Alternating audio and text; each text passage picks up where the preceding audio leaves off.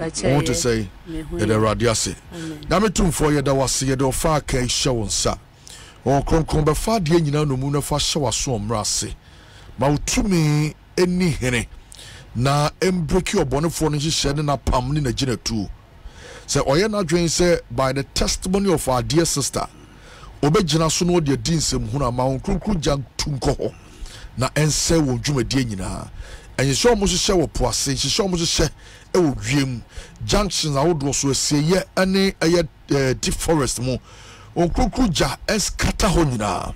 era wase so do ja twa ye ho ahia na obambo aye kese wo yenso wo Jesus Christ din mo amen pa very well eni nkomo enra ye din nkomo bedru bia na ucheche mu beye dodo a ewo aye oman mu anase wo wiase o ma me hunu se ye obeye makomako miensa na ebi ye kokko bei kokko na bei tuntum na bei fufu enra ucheche mu se bei fufu no no de onsaya de onwi moja onu moja na onwi nipanam nemum oje tumi na ode bone ba ho ban ne ma ho ban nti ne ma bedi yi no no de ontimi ni yi fi se odidi bola so nese ono ne man tanta de nkwa ne betimi atoto no se ne be ya ne ma de ebi ento won afeyesa ba ba yi kokko so ne omo moja esa wi ni panam omo dwumedi omo din no vampires ene ba yi tuntum so omo ye destroyers omo dwumedi omo die ne se ene pe ba nipa bia setrem wabusuom ni ade a na omo asai no titu omo nam wona edin komo efo omo yi edie so omo din komo efa nipa ana bosha ye de ahye won akontu ewo bi anim no akodi komo de ache obi ebi ana okura be ye tuntum na wa destroy until ye dan mmb ebi kura ye prophecy ye hye oson kom se obeye sofo ye hye oson kom so obeye nipa titiri na afei edana no na be tuntum asom na wa destroy eho na nra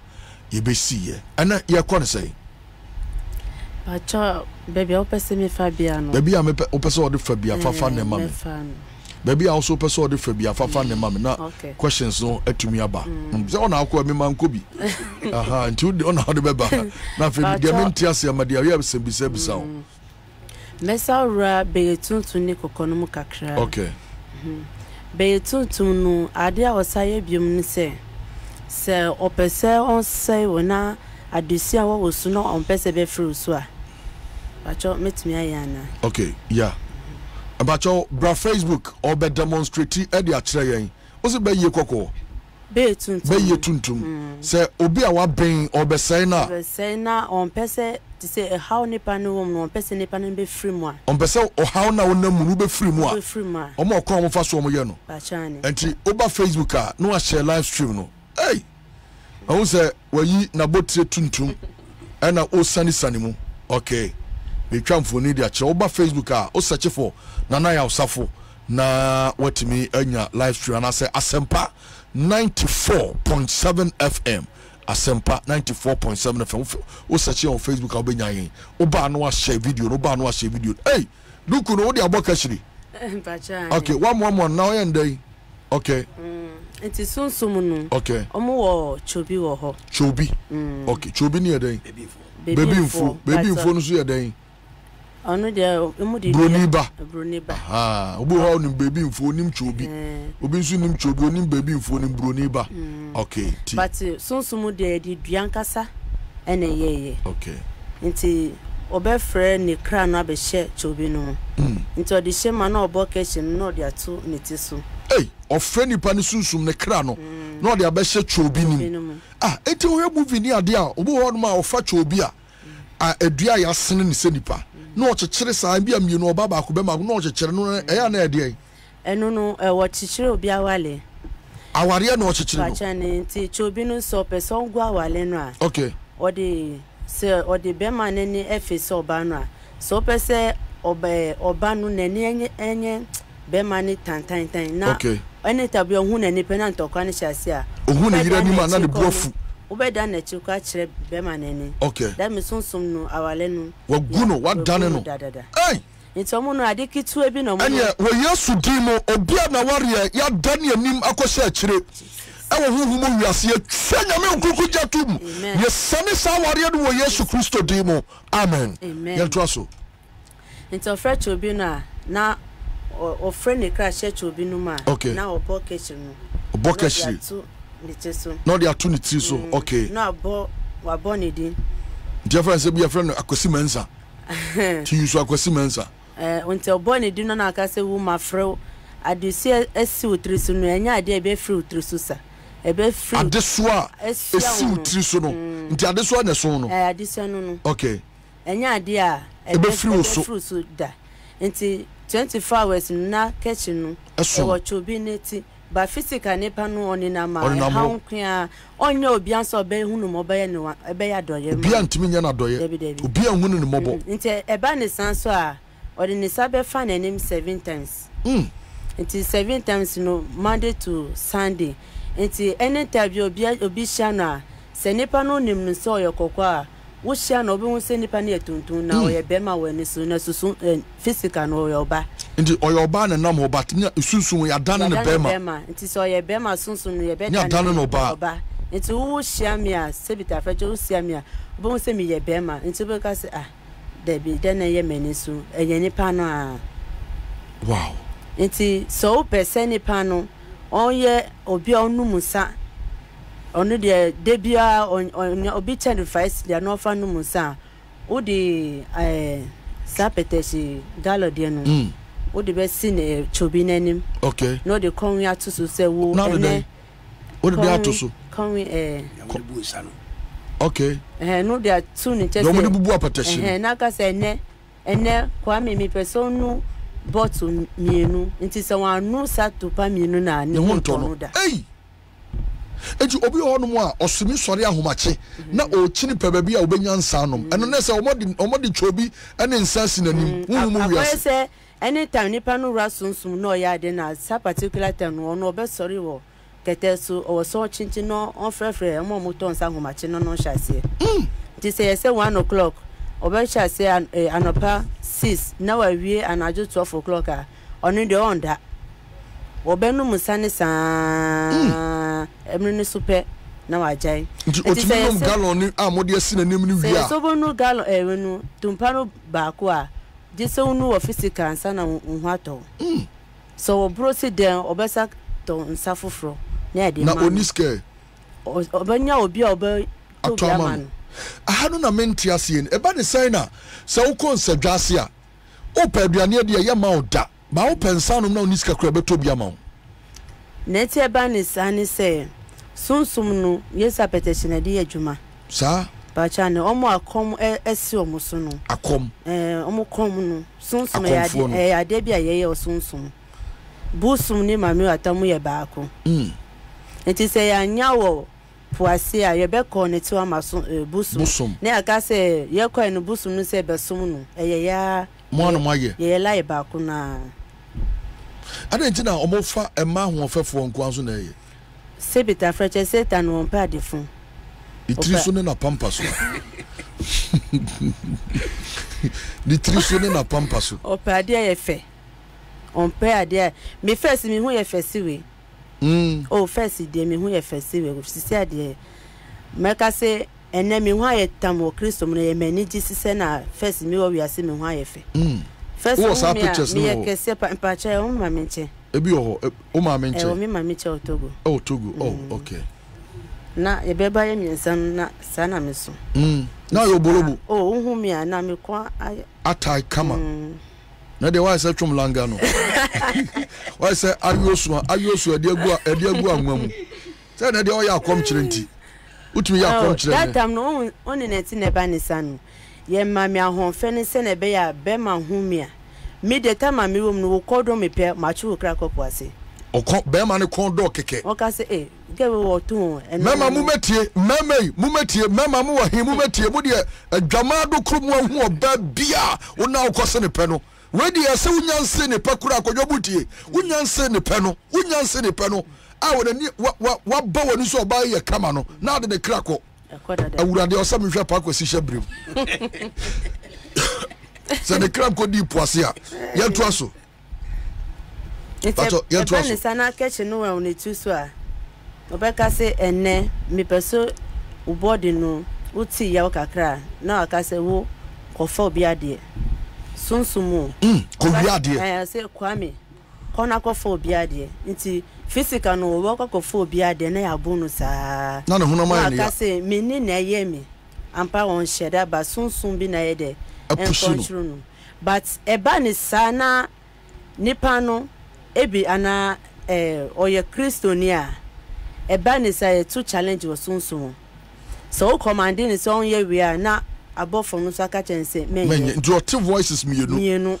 ba na ye ni say ye voice ni eba tentem momo de ne bantem eba tentem ba nyame voice ni de o kan ba ko o kan slow nti eba ni say obi say obi wo ho na o se bibi ye mila ase madwum kikame na sunsum no aprepre e wo sunsum no wa wo tie yan sa otete voices bi sa ko wi ade men ko wi ko boy dwaman na ba ko nso aba men ko boy dwaman what be pen a wo betimi a testify on Facebook wo betimi a tro e wo Facebook te amai sesi a fa comment ni go ye nto aso na share live stream no interview wo ka je ni se ko wi ade obe bi sa o se ade na nya media enra no enya dwuma biom enya dwuma biom esa ni se na o ka se nya media no o gina nyame asem nso nti ni tumi no ebe kula se ye de na enya ma memfa number we ntwem o yo bi nso a opesa on ne share o testimony a ebi a wonam a o te voices ebi a voice bi catch us kobo adwaman na ba ko so catch us memmo voice bi catch us ko wi ade na ba ko aka se menwia uti bia wo betimi afre na on ya share 0302216545 0302216545 and 0302216546 0302216546 pacho ye to aso nti be tu side o sai ni se physical no mo chi ade papa omo de achede ni de mo fendi ago obi aba homa no so ma me ni nkomo good morning da pacho e force na o kasa free pacho FM na me kasa free kumasi nana what to be pain pacho o de na ye den de na ye dwaman nti e catch us kobo dwaman na why den like sometimes we are fine guys, you know, Abraham was school night so far. And she said me PSA na home bar like now he's telling me the spirit to be telling me Charlie approach this girl, definitely the girl will accept your relationship. Now my kwako send it for not in the number mommy. Like it's keep on telling me, but something keep telling me said don't do it. But the voice keep the one telling me to do it, you know. On all kind of fast, do it. The girl is very beautiful. She will accept it. Do it, you know. And how me part so now, like voice to me catch me, which no, I'm not going to do this again. But the voice will come out, the bassa, and that me no can say invite to me friend me a day no me catch her that unjindi. And then but different to me friend me. So I keep telling myself I want to stop, but you mean to me. O kasa free kuma senfa. But me kasafi joabi like me behind na me wa crash motor. Okay, but this ya wo kumase. But you say dem wo kumase. Okay, nam se wo kumase nti wonim ba bia nkoso FM wo no. But there be me I can look for the location. Okay, but what is so be hwe ko aso hwe evangelist so say prophet na yourself in the directing e ba ho ba why.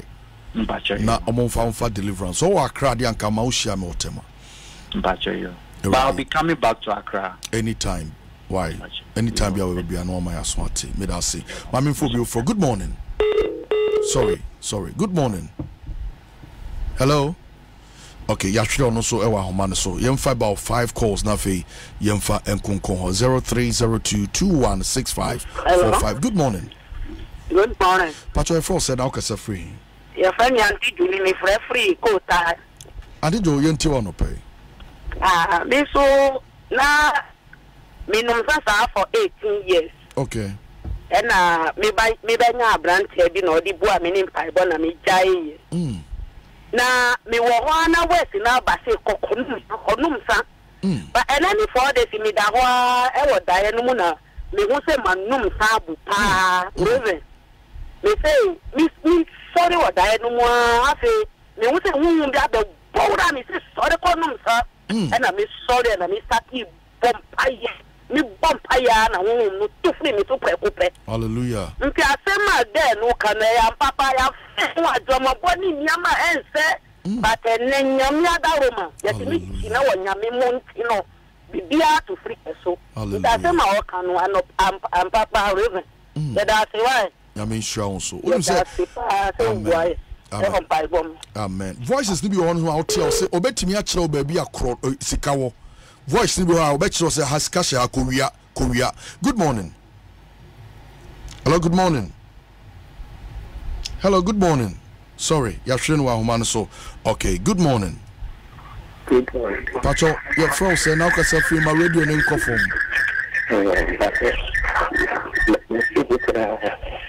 Pacho say.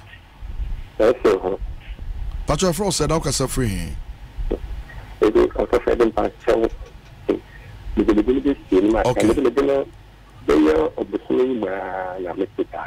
Dabe. Oh. Now, let's keep it without the amendment.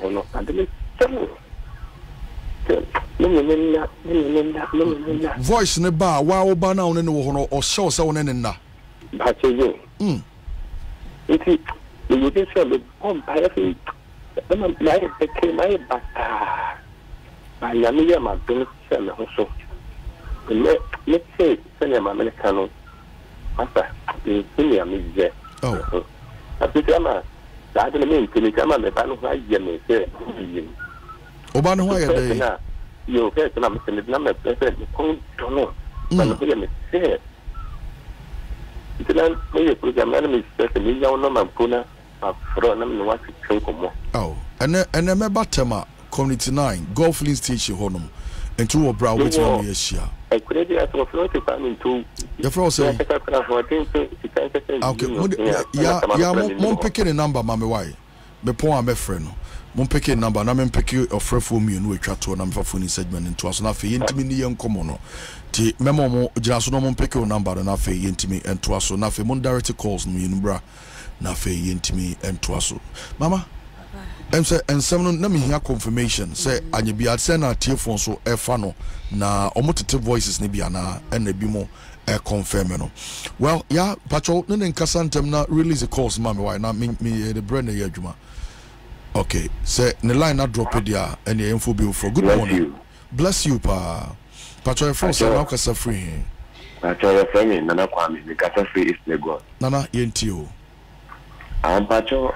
yeah, sister make a trooper. No, so time I not call SHS and I was school. Sometimes you know me be addicted to pornography. Through Madame Fubi. And sometimes you know idea I first would say you need me more now we are lonely and I die papa. Okay. How better say Southwest no push you say yeah, question yeah, I catch us a man you know a packet ticket won't she. And see, to the business and person may not call it Mokoni Neko, Sana tie. But the Shanka and coupon say, me don't coupon, me for a Christian, no. Through the word of God, there bar me to me busy on the word of God, not a free message. Amen. Another tool, Obiabe to me, a use the name of God, that is Jesus Christ. Amen. A bar, some voice in a bar, never area co. Say, I refuse it in Jesus' name. Amen. So you have to refuse it. The Bible says He has given us authority. Wamaye to me, see and friend Julian fan say, and now Besha say to Yamimun Eka, Akumanya Yanum Nuibi. What you say? Medasi Papa. Now it's Utunya now Kunipem. What you say? Erade Asia Papa Medasi and twas your father chat. Good morning.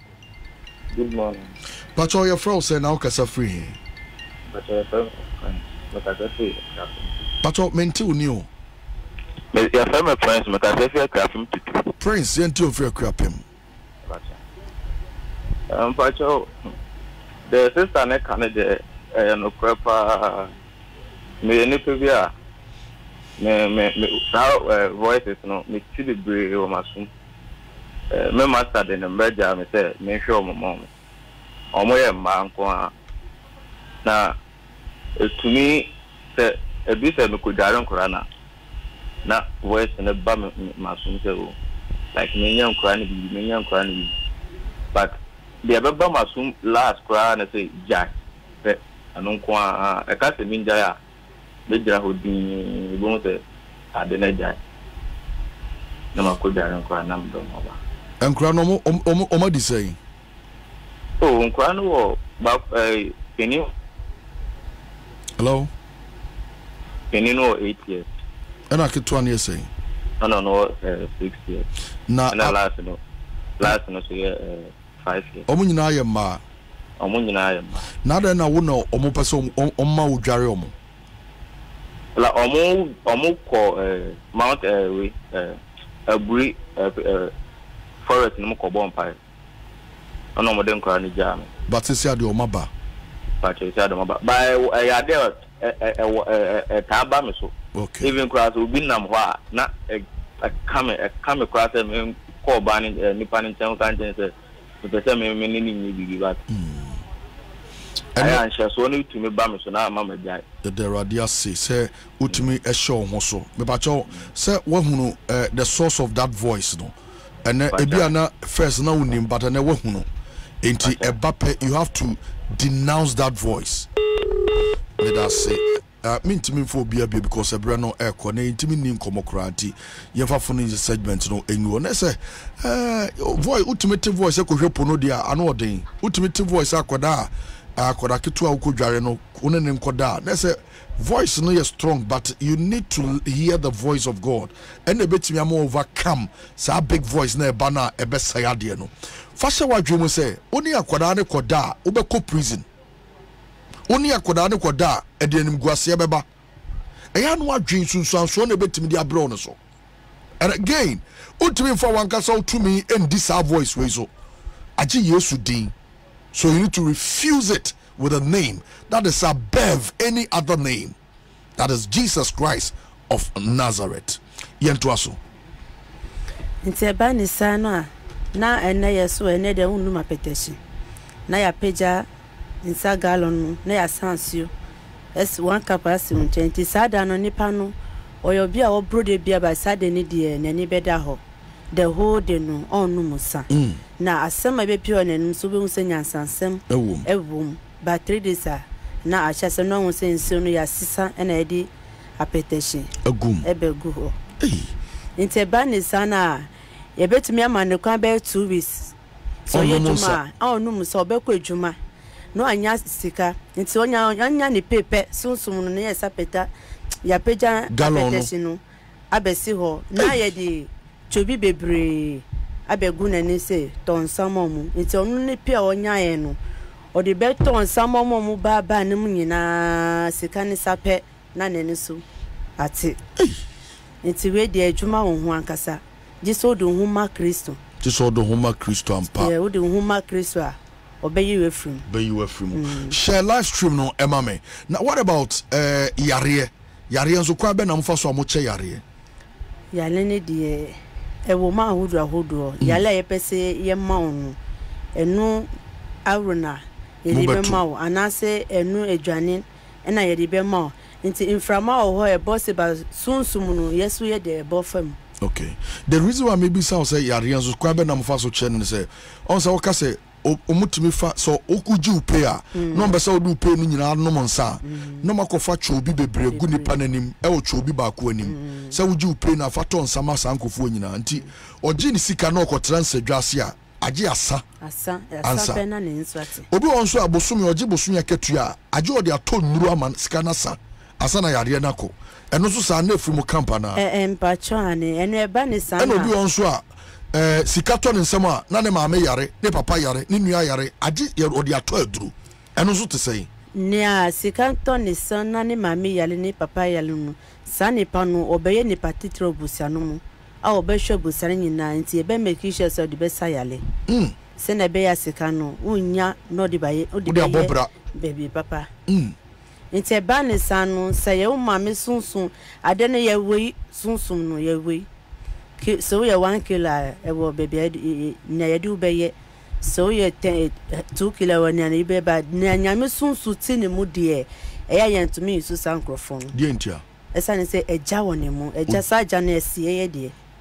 nti yentumi fa ye san so nyame ja mu abida musuro yesuro maso jabi mu ama ahimo pen oh ne de ya ye bibi okay me pese be jump gun na yakov force be se edi nkomo no wa e ba ne sa na ne obisa me se nipa no nye adwuma na ne mame ayale no se ne mame ne kra na eyemra na onko asori a eno de ye free se obi abetumi ayiso no nti ye be friend no sunsun se ya mame bra oba ne ase tinase no atenase o tinase na ya fa ye pane na ya wo no nti yese wo utipe na be oya enso munya aduro bi ebe se oyale nti eba ni sa eti paiwe nu ye di nu be hospital ye be ma no do so madam hwen ya wo but ye be ya basika ni sape na maminu wasoli ebi nso wo ho a ono ankasa ye bia otimi ba se me ba no wanye siko nti muye ne yaye yes ono ne mama ye beifo ono ye beifo nti se ne mama ye beifa na ye ni se mama no eyale na ye hu se mama ni yale ne ba no wo hwe na next time no obeka se mo fa come ba mienu so akola sa ne ba no edo mo ne ba ni nyina ntem no sankrofo na ye be ya ade no ema omo se na be ya obenya abadaye bi na wasesika omo ho nesu sika no ose nyina sankrofo no omo yale hwenye omo ba ye plan na ya seti osunsum na abanisa wow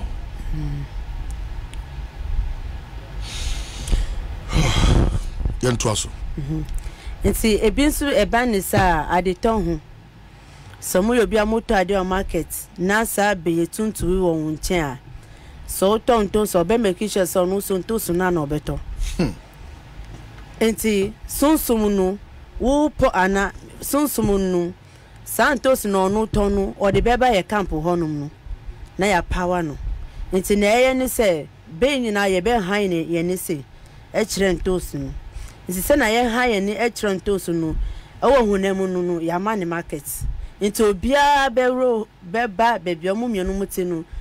oni ni ntos na nipa ni nyina omani be de ebe boso ansa na wo de no kra na bia be eje ni wonche yes omobeto ne de no abe sta na eri agunu na de tonu so no nti eba ni sana onu opon a obepra bebi awoto ade no obepra ho no de bola na begu bebi onu to ade no waje market ni dada se me no obi na wo market ni edidwa na ye pon ye ton ade awie na ye be pon a eni kwan se me mo obi be pra manim debi me am pra me de pra wa de but se wo nyame mu na oni kristo wa pam na nyame hu ti mu a o be pra 100 times eguni de no se nyeduma okay me kai da krobi na ye ya de we se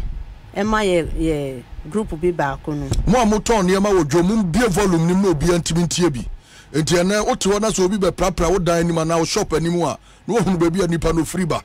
no wa stop ne one time yento aso ite bi nso wo ho a so se na me ka ne se no no hu se ni beba ne hu so betimi ada ne ekra okay anakakalika kalika ne yede tefre no be fa ho pe no anu no enti ebi wo wu ton ade no wonya mfa so no sunsum no wa je de gu ni sika so enti wo to ade no pepe bat hu se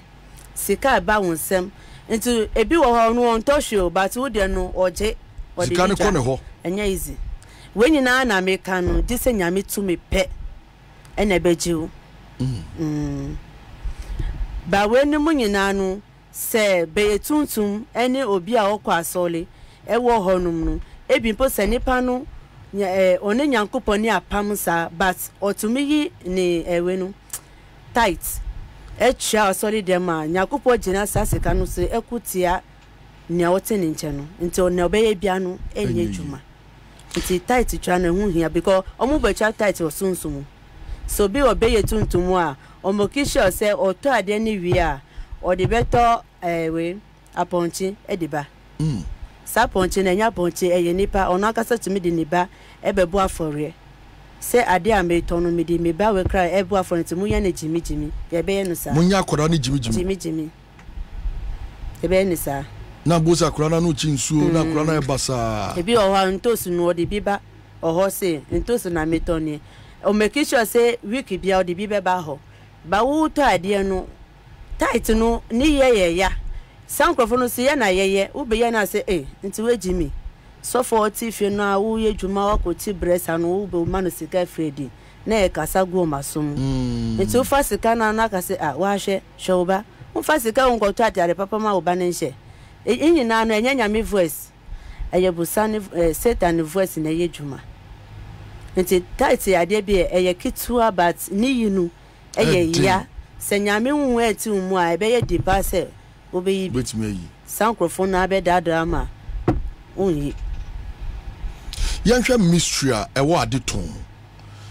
esuma sem ewo adeton in the spiritual world no eniama te saying de be eniama sa na mudidwa na eba physical so a ebesi de ahunu bi se ade we diem se free mo camp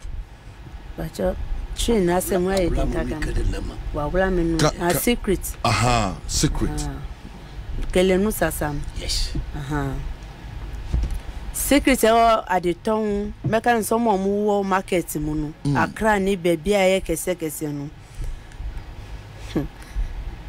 media nyame dwuma na meye meka ne eba ni se obi wo ho a oba marketer pacho metumi aye ya mami basori agira ho se o ya ade bi nti oba Facebook abohu ne o kire o demonstrate no obetumi page mic na kosoro very well obi wo ho oba marketer okay na ni apron no esi ni sisimu okay nti o ye okay okay ni apron no ne bag me fa ni apron ni ana ne bag ni eche ni hanuma okay na oba market no ma ni oba make sure ni say oba chi be ni patesu oba group market wa okay oh madam for who ti sen ena sen market ti sen akola mu hu ye sen ni sen oba nantia ansa na obetina adeton no nyina mu o connect me fa ni say sene nyame ahira wo se ubeto ade formula nati onu nati enu oje obi ade hand osunsun nti onu ochiasa na obetina se no otina se wo ade bia obeye wo awani da ho no ubehu wo steady sankrofo no obehu no okay otina se oyese otina se a no ayese ordinary sinity okay oyesa asemu ejuma mekunu di mi ene enya sem ketua nti oba ne sanu so di wa ne behim okay ubekwa ko kabi na wukuna di o mekuna yese o nkoma na oni wo edi nu oje adetonu dadadada o so efri ho ko kabia waje dadadada mo amodi nkokosa o market mu ntie ni yo nsa ono ayese nu okay opa kire se wow mu amwa ni nche nu mu be ya mo bo ne na mu de be kofie onu de na ni beje fra wuni asisi anaka chense onfanto asempa 94.7 FM asempa FM 94.7 ana o kumasi obetim dia to enkoso 95.3 FM na oka mystery ewo adeton mu woni obi na o market onu kro bedura no pa no abechiachi mu nyina ho nyina okotra ase na ode nsa sumiti no ye hu no okofa ni fi asama ba odi wa no kotumu a ose sa time no obejo market na ntu be kwa market ye misawa de ne boda ye nto so ebinsu wo ho a oba na oti ni na de ton ho a no kita hanke wo ni sem ase hwasa na aso de bobo table so ade no na ode aboso bu asusu be mic no sunsum no ne oye ne se no hwansa na oto egum ade ton so okay nti oye sa oto hwansa egum ade ton so nti sunsun nipa ne ba obehu se enam no hwansa guso bebre enye papa onto obechia sankrofo no sa de mo behu se onu de lie ewo ne so sanepa no oyebeye na obi a ono so nton niam odwom na okoto ade wodwom de na wo so ohwehwe obi a okoto ade odwom na esesewe ne se wonya twa tight sa omumu de omu bransa na omu beje sa asiya no na le chika beje dwa okay omumu bransa na omu je market ewo sunsun but nyame ba no yesu di no ho abebo afore dada enti wo de tight no wonya yipe eno anu no wonye hweye biem tight. Number 2, also out on Niama or Jomo, Ubetia cover on Niama with the blood of Jesus.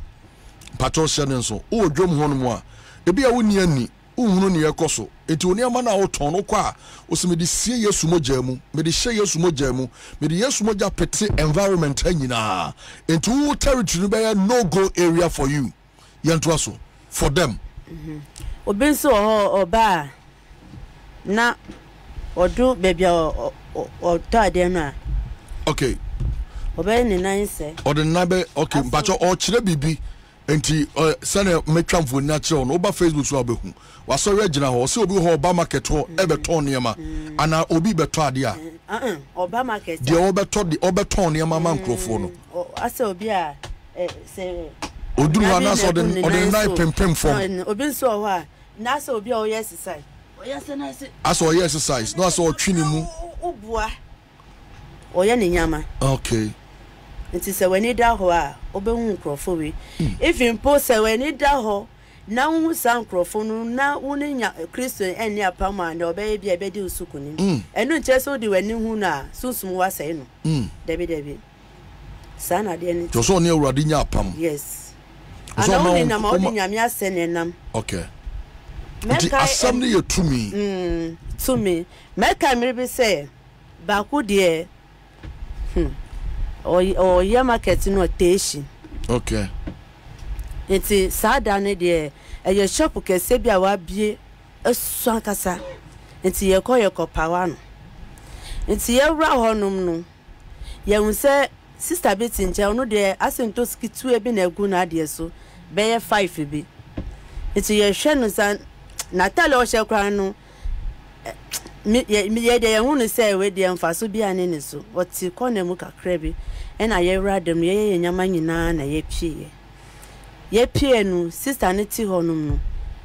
na o manju so ade adwom nyamenyum okay o manju no tu sanju no de min chantro regio so mi kai enne on kai nyum mi kai min chantro bia o nyame ne mi kai ito manju no so no na ye bufuye na se na sister wo ade opese jan hihye wa ha na na ye tu ye no moto dey ye tu aro okay ebonu aro na ye tu ye no ye fi se yakunu ewio before ye benanti every hon na ye nipa na hwease wo baby auto office baby ye ko power no no wa hwease wo form na se aro na tia kono so divert ye fi se ye to ma na akọ ni che ba aro na divert akomu nipa no so ye nipa no nti mi hwe ne san mi se na ba ne sen nti ye wa sunsum no ye ko wa ki sister no na ye fra ne kra no e ba ye pepepe ye de achecho bi mu ejine mu pepepe na se wo ene wo che na so be so ko market ye be hwe nti ye fasi kan ye be wo sister no ne okita sikan no ni sanu aka wie mu se entumi mbe sister no wow nti ye se na we ye de nti ye ko fa mu ye veg mu moja no ye ko fa moja no ye be pitugu sikan no so aye beto anyeye prekupe agrada bia pai wo poase no agrada ni pai no me anka san kwa me na peja koso ye na ye hwiase na esi he agrada ndi bi evangelist mama partner na ana agrada hofro we ye ka nyame mu agrada okay tender okay yes enye ni pa de okay osoro de na me kan enti e boss anu ye nyina ye hwiase enti prekupe na ebe hunu se sister no wayira ena ebe ka che nipa ni se onwo sa sister no wonche no ta ye na doye se na ebe ya wusu ubenya o market enye sa no dia market no ebegu enti bebre wo ho obie shop de bia o ya do no ejina bibi so ado na ye no ejina bibi so nti so won so obi wo ho obie shop na no bi se sister de na obedi o pese o ya de wani beji se na ebe ya ejanu embe say ade wonu ni shop no okay nti nyame ba ye kita tumi bi even po enjo keka wotu ye no esese na bonifo no abra na ajo to fo kroko wa ya mahumache fo kroko no enjo keka wotu no asai ni nyama ni nyina hallelujah amen twaso nti wenu mera be kokomu kakra okay be kokonu etada na omumu ye ni se omukoto accident cause accident. It is all your driver. Now driving a do baby as a venusu everywhere. As a networkum. Sebeya Pakikano. Men call a name kakra. Who call a name out? Ubenya accidents. A bill or a room from a good name. When you bekuna, Ubenwan on your sis. A bill or higher to me than in 30. Now ra umpabuamu, nea kawana talem. Into years a bibia kame pet. No one says, but me and me born at that time, dear me to me than apotro. Namara, time upon journey. Upon journey, frog. Me to me than apotro. Namara, can I say? It is a time no effa potro swa. After na apotrono, abe yet same kruma. Na yet to true. It's a fast ope, a weird den, ubenya accident. Wow. Na mo di djuma bu onso ese mo di ahoma ahoma de ne nkran na ya na ahoma de me fa ne se nipa no class 1 kg4 ai ya uradi yesu uri mobo ya nto aso ntobi o ho be hu se obetina ka ni ma obetwa da power ka no ma ko si se bebia mo ko no mo bedu eno kire se na hu se oya CC camera okay enti obeti on kura monitoring spirit yes tell na mo hwe na mo hu ne ekoso o ka ni enti otina ka no mu no ebi wo Kristo ni baako pe otina sa particular ka no mu na ye setting na no enye juma okay enti na mani di atem no pacha ni so obetwa adapa obetwa dapa sa enti otwa dapa sa na ebi nipa no obehu se ade na sister betwa dapa Kristo no obi wo pe to ko si from pe se muti anye ye na ne o si from na onu no ye Kristo no mutema kan no ekon me benya accident it is sometimes so fro kan na won so bi twa da pass e be ya men si from ebi nyakopo be na wo sa ne pa ba ko no so no age okra nyin na ana obi ye sa de na shase se wo bompa yes to rebuke accident bi obone for na hihye ena obi so otinaka no on pese ti se mi papa so on pese ni hu be kan wo ye mami wata okay mami wata man sa o mo treke mo bi on pese obi ahon be kan on pese obi ahon be kan no na ono so no ahon fe ne de o mo wo bi oh it's ono so yo bi anani sisu se awo enye se nani ai dai ime nkumo fo na adaba o twi bo mani prepare otimi blinking ani no ontimi mo okay ontimi blinking ani nani gina so sa ono so per front itina okay per front so betina hon se na ebe ya no planning nyina no na ye juma nte binsu o ho a driver ni binu se oye nya eja nyame ni eja etini mu a so ti ho kakra be hu se na nipa no opia no ato do no gbai menfinu okay so opia we driver men didi na tem satem didi no be di no ni no be gina so no dia cause accident na mo teacher mate for no mo de mo pada pa cha papa omo pada pa cha bi wo ho a kan ni enya accident o basada no master ne be hu se wa lodu wa ye juma pa basada no omo be boka sika inu kanya bibia no mo yo sunsum no obefa obuo no free or room from aguso no atu agusika no mu asa ubeboka ocha mema yakwa no mu bi pa de ntiro bi ye adwuma no aboka mema yakom ne awurawura mu pa afen so accident yebeko into details ye afei network a motoa na mudi yi nyame ma ehwe ho ochena yebeko so na afei so obi a ohwe yen ana obi a otien a ebenya akonya na o question bia mesoma ma akonya na ochena watimi abisa ocha de amomra ntem why and number 7 no mo sha se ntem but montimi amantem traffic nti very well ma memfa enase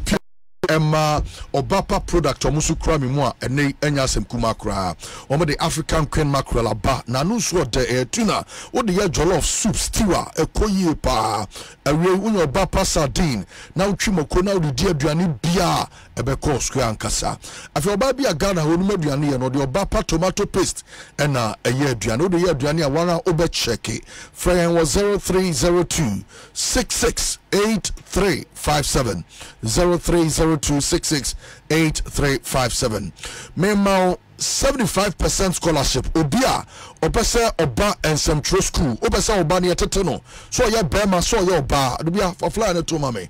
bomoden se obeba Just Cause Media Institute yewo Amasaman Stadium Junction e ho na obehunu yen na obedu school ho Amasaman Stadium kwane so no na profile na yourself me pictures at school ho nyina na oba ya ma 75% scholarship aso for mun take advantage na mama na mo hwe mo Facebook ni ade mama no emepenim die na entimi fam wan sorry no school fees na get 2000 Ghana cedis so me ma 75% scholarship na say obetua just 500 Ghana cedis unya bi obabia aje profile na yourself school no so accredited afa we certificate course na koye diploma obe school ho because your accreditation we diploma na obekwa koye national service umpewe na die pa na ohwehwe we Just Cause Media Institute adie bia e fansem traduma hu bia no ye be chireba no marketing about communication about no journalism about no disc jockeying afei DJing ni nyina be chire na oswetimi enya ntoma opefra frey ewo 0530 775 887 0530 775 887 and 0263 980 041 0263 980 041 and 0264 123 100 0264 123 100 and almost ekura mu a bibia ekonkan mame enda aye adwumakua etwato ase na onim say 48 swag award baso ewon cry na sa award si awards ayede atu akwa mu a yade bo aye wona asi akan edemo my Ghana ebano athletics ebano sports meche aye soccer ebano aye friends lawn tennis ni ade mo gina Ghana nemu eboma Ghana anase ebano aye kuturkubo meche boxing ye ba be box ankrofo nyina abaso nyame aye aduma nyame ya aduma oso betimi edo akobo wani akonhoma na age wanya ticket answer wonya ticket obeso betimi akobi na aye the 48 swag awards I baso another time to celebrate sports excellence mo ana also ejire mutentema pa aye nyame aduma Friday 12 January 2024 our International Conference Center Accra International Conference Center frame our 0244 28 0802 0244 280802 na bibia enso timi akoye ede enso amount mame enna eye yenua ba ko so a ono so yene ne wadwum ha ono so epe ba bi di ni trato enti o dan meche 1 bedroom apartment ewo ana chamber and hall self contained ewo tesano ene nimpotem abeka ne nimpotem odoko Atiku Dakuman Nyameche ena La Paz Kadeshi ne nimpotem a mepachopi bomodin so be frɛ ye agent bia ofrɛ ba behwɛ na yetimi agedan no de ama yenua no ewo 0245 110 999 0245 110 999 Mikao say me free ayasempa me call Adom 106.3 FM at the live worship ene radiasem at the Abreu